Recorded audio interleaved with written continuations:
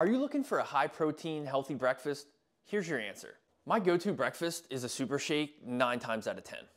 The main reason that I like the super shakes are because I can load it up with protein and veggies and super nutrient dense foods that I might not love to eat, and I can blend them up and mask them with some peanut butter or some other flavor that allows me to get the nutrients without the crappy flavor that I might not like. I always start with water as my base because it's 0 calories, right? Here we are, we're gonna add some ice to it. So once I have my water, the next thing I'm gonna add is the protein.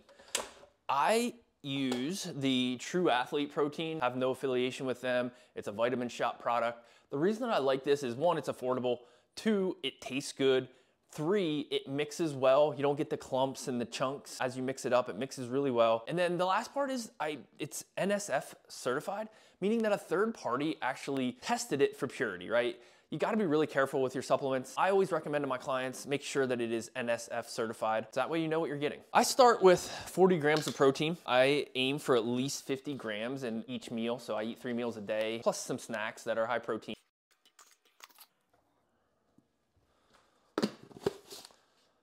All right, so next I'm gonna add my creatine to my smoothie. Creatine is amazing for performance, for brain health, for increasing energy. This is a proven staple for all fitness enthusiasts. 3 to 5 grams a day is sufficient for creatine. You do need to drink it every day, and yes, includes days that you're not training. All right, so next I am adding my peanut butter. This is the peanut butter, and this I weighed out. This is 32 grams of peanut butter. So this is what 1 serving of peanut butter should look like, if you can see that. So I weighed this, it's exactly 32 grams.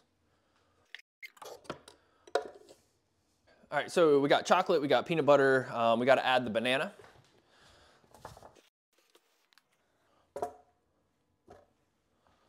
Got the banana. Next, I'm going to add my flaxseed.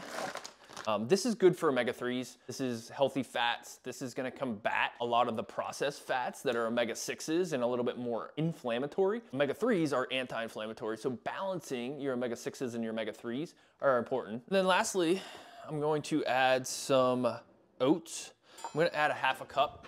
Depending on if you're trying to gain weight, lose weight, or maintain weight would be how much of the oats that you'd want to add. Oats are going to be a great carbohydrate. They're a whole grain. They give you some fiber. There's lots of benefits to them. But mostly I'm looking at energy, right? So if I'm trying to gain weight, on a bulk, I'm trying to put on some muscle, then I'm probably gonna add more oats. So instead of a 1/2 cup, I might do a cup, right? To increase my calories, to increase my daily energy. That way I have more resources to devote to building more muscle. On the flip side of that, if I'm trying to cut or I'm trying to lose weight, then I'm not gonna add any oats to my smoothie. My carbohydrates can just be from the banana that I put in there, or I might just do a 1/2 cup. And right now I'm kind of in maintenance. I'm not really trying to gain or lose, so I'm doing a 1/2 cup. I want a little bit of carbs, I want a little bit of energy, and I want to keep being satiated throughout the day. So I'm going to add about a 1/2 cup.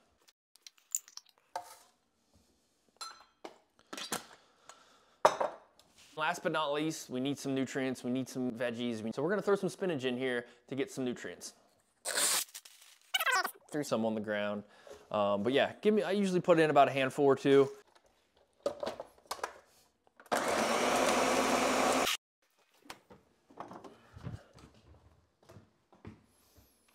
All right, and there you have it. A chocolate peanut butter super shake, loaded with protein, lots of nutrients, tons of calories, healthy fats, everything you need to start your day on the right foot. Cheers.